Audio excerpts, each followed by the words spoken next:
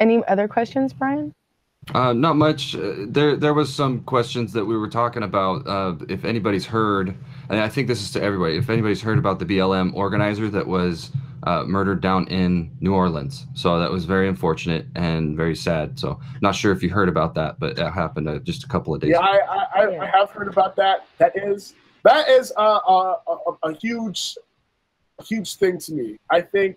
I mean, I mourn him because not because of what he stands for or the symbolic gesture. Is just we've lost so many people to this system already. And I mean, there report after report about how Nazis infiltrate fucking cops and how neo-Nazis work with police, and it's alarming because it's like, this we've seen this before. We've seen civil rights activists murdered for what they believe. And I mean, this kind of racial terrorism is just order of the day. It's par for the course that are sacrificed to the machine. And I mean, his death makes me fight harder, and it makes me want to fight longer because there's no other response to that. I'm enraged that like a youth with a bright future, a youth leader can be killed. It's just, nothing happens. It's just, oh, it happened. And I know that the police will never seek justice for him because of the fact that they collaborate with Nazis. Like, where is a man like that going to get justice? And I mean, I fight hard because to silence you. This is how they try to beat you back in place. And it's just like, some of us have to accept death as, the consequence of not being able to be beaten back in place. And it's a sad reality. And I feel like this should drive it home to every single person that does this work, is that people are sacrificed. And like, more of us will be sacrificed until everyone gets activated and involved. You mentioned how the right and the alt-right, the fascists, have infiltrated police forces, sheriff's departments. They seem very organized. Do you promote organizing on the left in such a obvious way, or such an organized way? The left could, but the left doesn't, and that's also what's disappointing because it prevents. Like, if the left organized more intensively, then strategic, there'd be a different the rabble rousing, the saber rattling is only cool, right? But let's be honest with you. Let me be honest with you. Let's be honest here. These people who are fascists, I know some of them personally because I was in the military with these people.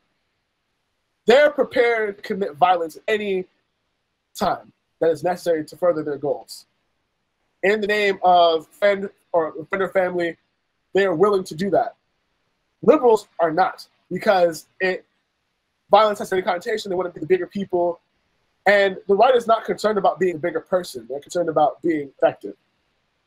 Like, and it's critical. It's critical for us to understand that platitudes will not save us. Fuckers right now in the woods playing Rambo. Okay? And these motherfuckers are ready to kill children. Like, one of the most renowned acts of white terror, where these anti-Semites go and they kill a Jewish man, and then they fucking they evade the police for however long they did. That's ridiculous. And they do that shit because they're fucking trained. And now there's another point. Fucking Dylan Roof, because I remember this distinctly because I lived in Washington at the time this happened. Dylan Roof goes in the church and shoots 9 fucking people. 9 fucking black people. And you know the response that I got in Bremerton when I was coming to liberal ass Seattle? This fucking Nazi wearing a swastika felt so proud that he would puff his chest out like this in public. Failure. That is a failure of the moral absolutism of the Democrats, or the liberals as they call themselves. And I feel like they do not care because they're not the ones that are being murdered. Absolutely. They don't care because people like us, it's okay for us to die.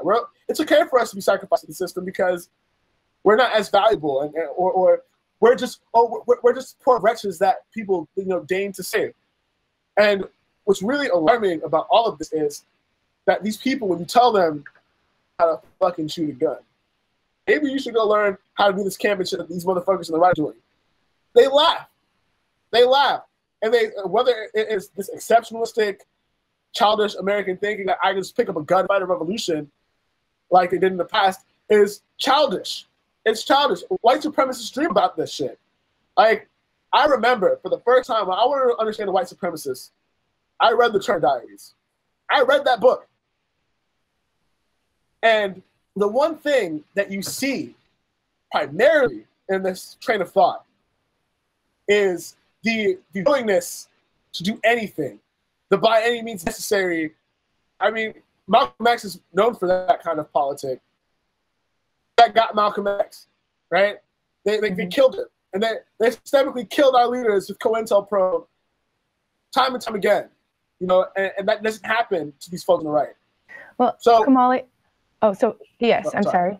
Oh, I hate to stop here, and I do want to have you back because I think this is going places that we need to take it. So. Oh yes, I'm sorry. I want to rant. I'm very emotional right now. I think it's justified. Please don't apologize. Women are called emotional all the time and disregarded. So I know we're allowed to be emotional. Emotions are strength. Yes. Emotions are strength. Thank you so much for joining us today, and I do. Thank you guys for having me. And I hope to have you back as soon as we can fit it in our schedules. Thank you again, and remember, everybody, follow up on SAFE, support our building community, and be strategic in your planning. And we will have more on this another time. Thank you so much. And Rhonda? Thank you for having me. Hey, before I appreciate it. Hey everybody, before you get rid of Kamali here, I just want to say thank you. I want to have you on a different program and talk more about this in specific, because that was just, I lost track of stuff. I was impassioned by what you were saying. So thank you, sir. I appreciate you guys giving me a platform and hearing me out. I continue the work. I support it. And I'll be on as many times as you need me. We really, really appreciate it and look forward to getting this out as much as we can. Thank you again so very much. All right. Uhuru, comrades. Power to the people.